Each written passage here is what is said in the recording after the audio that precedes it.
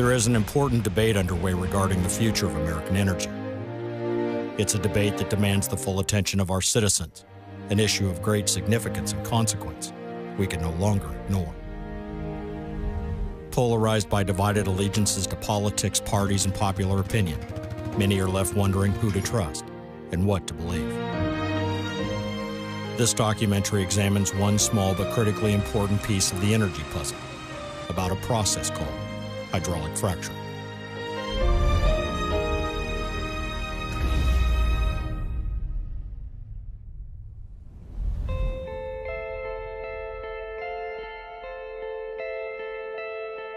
God gave us all these resources on this earth, whether it's minerals or plants and animals, for us to use. And if we use them in a reasonable, logical, safe way, it's good. My profession and field has been in the environmental sciences, and so I've been cautious of any kind of perturbation to the environment. Any American citizen trying to make a decision about where we should go with this should understand that we have this need for energy in this country, and that, as with any industrial process, it has an effect on the environment, and that environmental effect can be mitigated to a certain extent or not mitigated depending on what kinds of decisions companies make. WPX Energy commissioned this documentary in response to the onslaught of misinformation leveled against their industry as a whole and the process of hydraulic fracturing specifically. But that rig can do 6 to 8 or 9 wells from this pad when we come back to it. And CEO Ralph Hill embraced the idea of an open discussion and willingly provided access to their people, their processes, and even the property owners they work with. We have a gift right now because of technology, advances in technology, to be energy independent in this country by a cleaner form of energy. The world runs on energy, and there is not a single aspect of our lives that is not impacted by it. What powers our factories, exploration, travel, and commute depends on it. Every advancement made in the way we connect, collaborate, and cure disease requires it. We have an entire nation that is completely dependent upon it. Almost every single thing we use, from clothing to computers, contact lenses to CDs, is made from it. There is almost nothing that is not touched by our dependence upon oil and gas.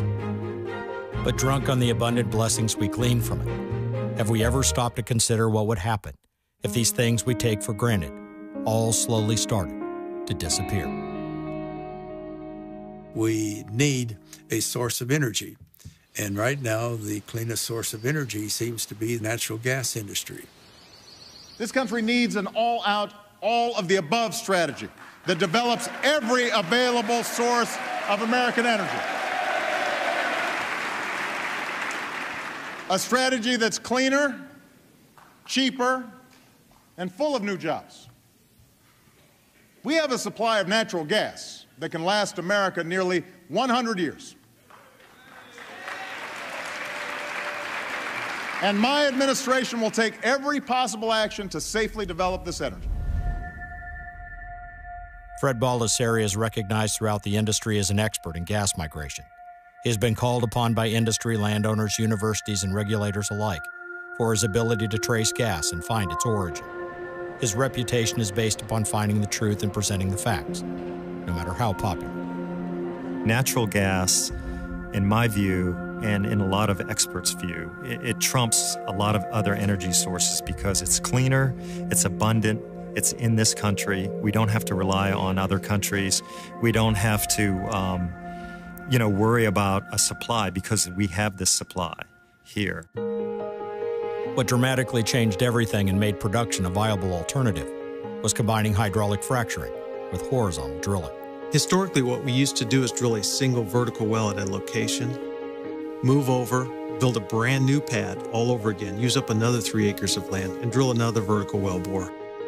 So perhaps there might be a well every 40 acres. Now what we do is we go to a single pad inside of a 640-acre area, and from that one pad we drill down and then we go out horizontally, multiple wells, all on that same 3 to 5 acre pad. So we can put as many as 22 wells in the same space that used to just hold one well. Also, every single one of those wells tie back into a central location. So all the production tanks, everything, all the traffic only comes to that one point, and everything can be monitored from that one location. That's a pretty big leap when you're reducing your impact that much. And I think sometimes people don't realize that it's really becoming that small. The fact is, natural gas production requires a dramatically smaller footprint than conventional drilling and other sources of energy, like solar and wind. America now had the means, the wherewithal, and the resources to become its own best supplier, a way to make itself almost energy independent. But that didn't mean there was clear sailing ahead. There has been a lot of mistruth spoken about the process of hydraulic fracturing and the never-ending supply of people willing to join the chorus or crusade against the evil gas companies. People do not have correct information, and everywhere from the media, just correct information. The headlines and the sound bites really detract from that experience, and folks don't have an opportunity to really understand fully. To me, every time I see something that's anti our industry, it's just like, wow. Typically that person used something that's powered by energy every single moment of their life. But they can still say you're poisoning our water, you're causing cancer, you're causing animals to die. I hear that it's causing earthquakes. All of that is silliness. They don't have the facts of what's happening when a fracking job is going on. They don't always understand that their home is heated with gas and that's what we're actually doing. They perceive us as a gas station. You're the one who's making our gas prices so high. It's what you guys are doing. They're not really understanding that it's not that aspect of what we do in the community. I think the biggest misconception is people think we don't care. They don't think we care about the environment or the wildlife or the area or the land, and we do. I don't know what causes them to believe that. And we're all painted with that brush of potentially a bad actor at some point in time, and every industry has them. The attacks on them have come from every angle. Environmental, political, economical, you name it. Where they have failed, they, like any other industry, should bear the burden and pay the price for their mistakes. When safety and other protocols are ignored, lives are lost, people are harmed, oceans are polluted, and economies are wiped out. They should be held accountable. Every single thing we do, from the very moment we have an idea to go drill somewhere, to when we actually do the drilling, to when we're completing, to when we're actually producing, there are agencies involved regulating every step we do. Like any industry where money and people are involved, there is always the risk of greed and unethical behavior. Those who believe that they could increase profits by cutting corners, meeting minimum requirements, or ignoring safety practices altogether. I think the business model where you maximize short-term profits by cutting corners and ultimately causing damage both to the environment, to your reputation, to the communities in which you work, long-term, that's not a sustainable model and causes you to go out of business fairly quickly.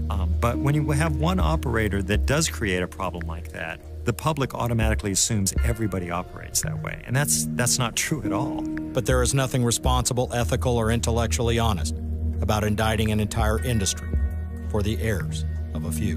Because if you find one person soiling the nest for everyone else, it's going to hurt everyone. And so we report any violations we see, either of our own or of any other operator, to the regulatory people as quickly as possible, so those things can get cleaned up quickly. But those represent a very small percentage of the industry, and nobody works harder to expose them than the industry itself. Profitability, sustained viability, and economic growth are only possible by minimizing errors and maintaining the relationships they have with the communities they work in. I think everybody tries to do it right, and the few that don't, they'll be fined, they'll be put out of business, things will happen to them. The oil and gas industry is a fairly small group of operators who not only watch out over their own operations, but also self-police each other. And we also police ourselves very, very carefully. We cannot afford the kind of expensive slip-ups that have occurred in the past, frankly.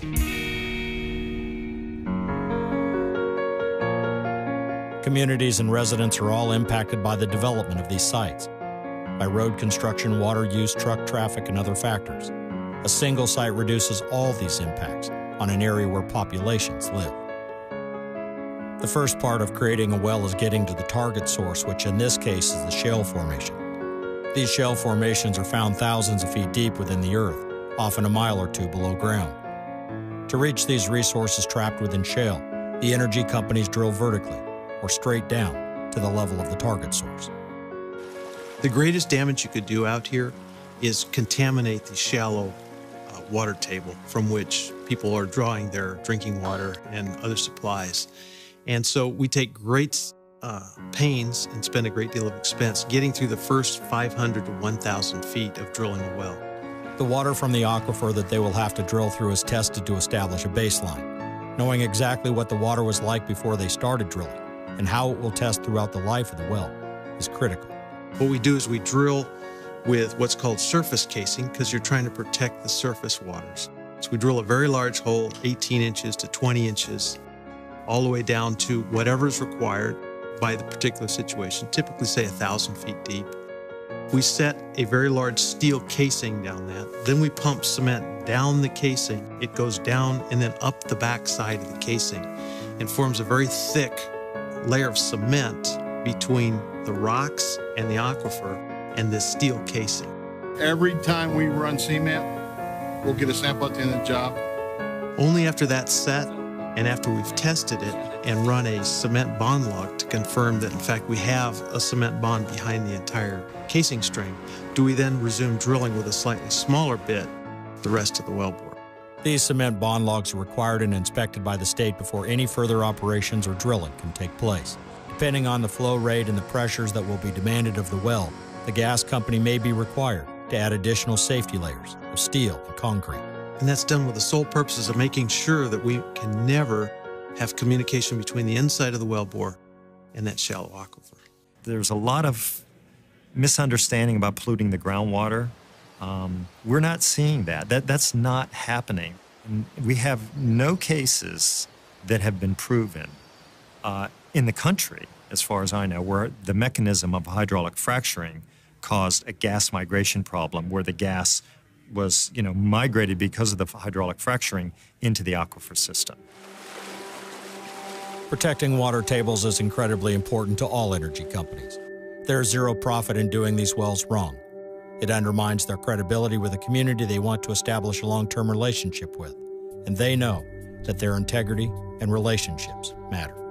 And we've had situations where a homeowner will see a rig nearby, complain that they have a problem with their water well, take a sample, it reveals methane in it, and they said, well, we didn't have it here until we saw that rig move in. People will see a guy lighting his drinking faucet in a video or some guy holding up a jar of dirty water, claiming that some energy company has ruined their lives, and people feel bad for them. Then we go to see and investigate where the rig is, and we find out they haven't drilled 10 inches into the ground.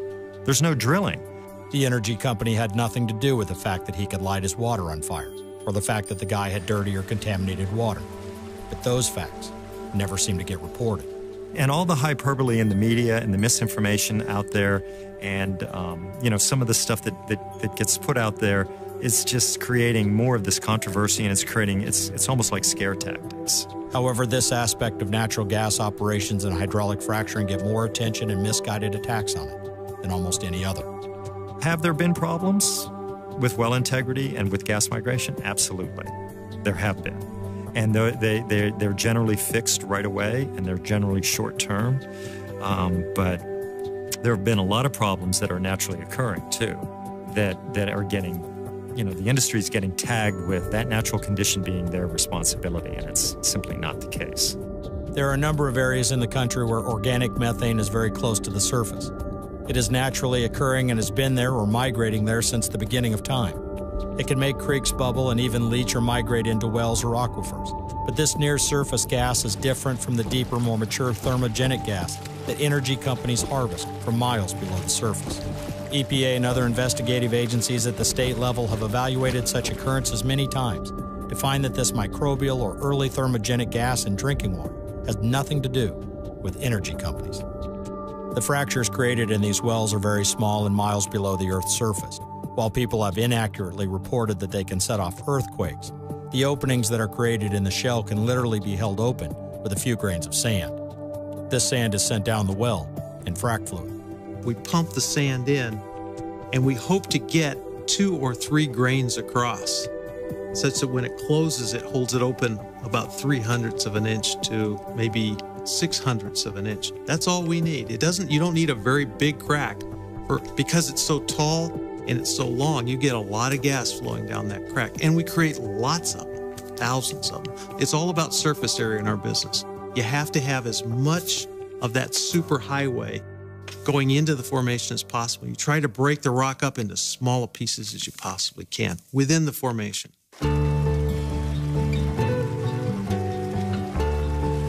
The critics of hydraulic fracturing cite the enormous amount of water used to fracture a well.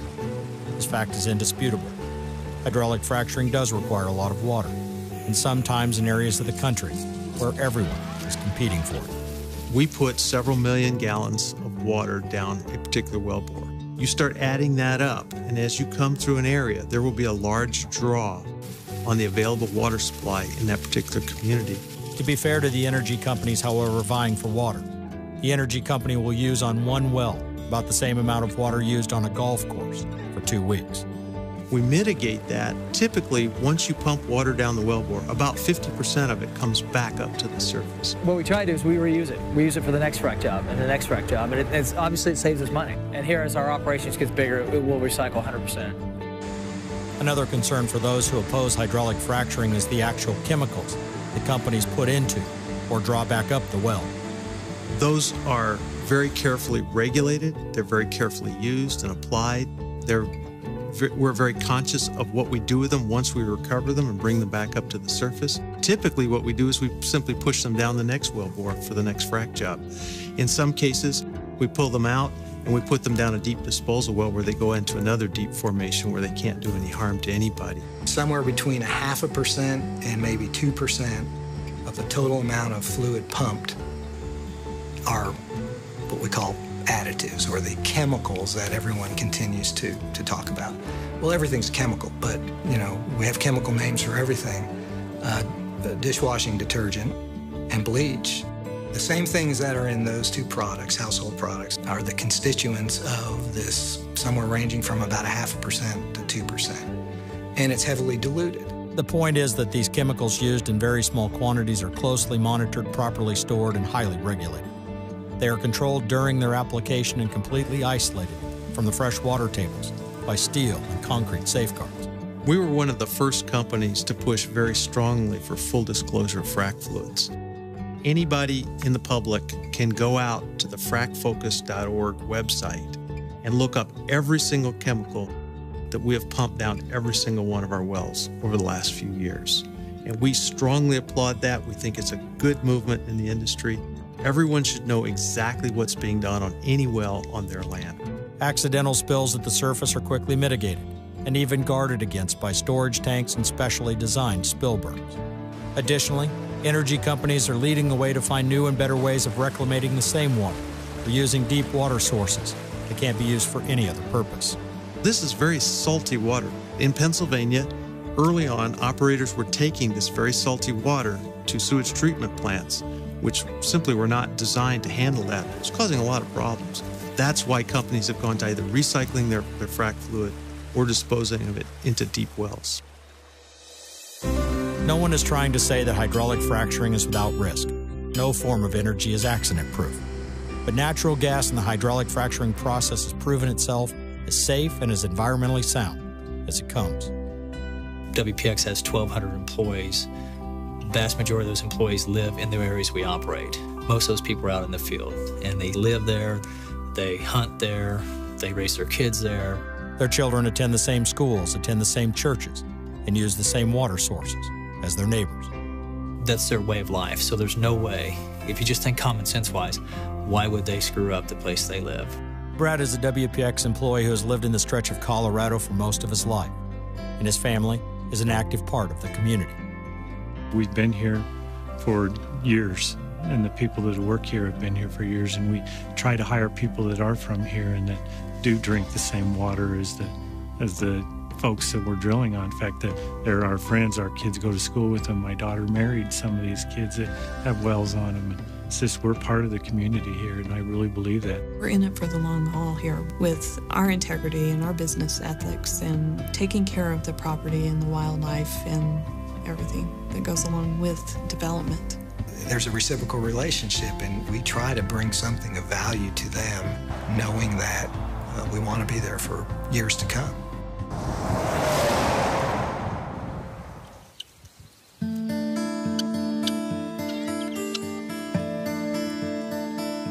I've been here for like 7 years and from the Bronx, and it's a big change. Linda Avilio lives in rural Pennsylvania on a farm she bought to raise her animals. She left New York to purchase a little piece of land she could call her own, find peace, and enjoy life. I love it. This is where I'm gonna die. I'm not leaving it. It's beautiful. And then little by little, building. She does not work for an energy company, nor does she profit from one. Yet her land sits a stone's throw away from a new drill site, where multiple gas wells have been hydraulically stimulated. When Ralph Hill stopped by to see how she was doing, he got a chance to do more than help her feed her alpacas. He had an opportunity to hear her speak about her relationship with his people. It's been more quiet than I thought. And as a matter of fact, I had an argument with somebody because they were saying, oh, it's so loud. They're a mile away and we hear it. And I'm like, I think I'm half a mile and I don't hear nothing. And I'm like right on top of it. But it's nothing like all the stories that were going on. Unlike those who live nowhere near her and demonize the energy companies from afar, she sees them as neighbors who care about her, constantly checking in on her and who have her best interest in mind. I haven't had any problems with my water. I haven't had any problems with my pressure water. You know, somebody said, you're gonna lose pressure. No, still take a good shower.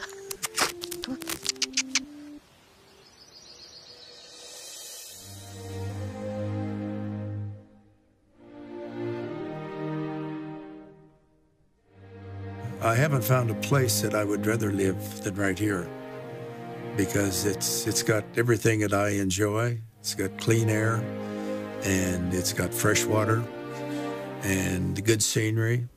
As a botanist, Ivo Lindauer has watched 4 generations of family occupy the land he owns in Colorado. We moved to this property in 1936. We had to ride horses to get to school, about 3 miles each way. And mother was a teacher, and she says, we got to get this family closer to bigger schools. And so that's when Dad bought this ranch. Ivo Lindauer was a scientist who understands the earth below his farm as well. So when the energy companies came calling, he was nobody's fool. Lindauer understood that miles below his land there was an abundant source of energy that could be tapped into efficiently, safely, and unobtrusively. When he was offered a significant amount of money to sell his land, he didn't. We turned down their offer, which would have made us all financially independent for the rest of our lives. Our family is living here, and all of the things I grew up with, like being able to hunt out the back door, wide open spaces where you can go and do what you want to do, those are the things that convinced me that we should keep this property for the family so that they can grow up and have some of the privileges that I had. I think it's been good for everybody, although we're all having to work hard now, but that's what life's about, work. If you don't have work, you don't have much, He wasn't willing to sell his land, but he wasn't willing to endanger his family or his grandchildren either. Teaming with a responsible energy partner, he knew that natural gas could be extracted safely and provide benefit to all. WPX has been very easy to work with. We've had a lot of dealings with them, cooperation with them, and in all instances, from my standpoint, it's been excellent.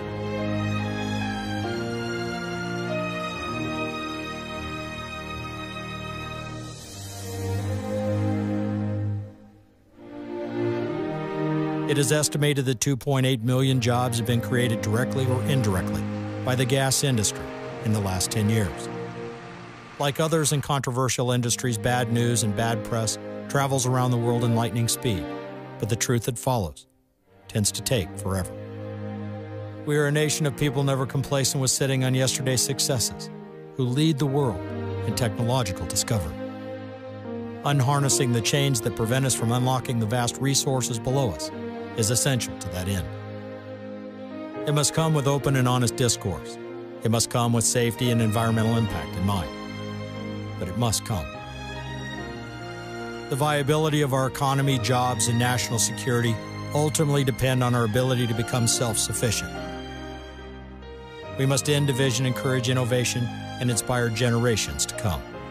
Energy independence could not hold bigger stakes for our economy, our security, and our future.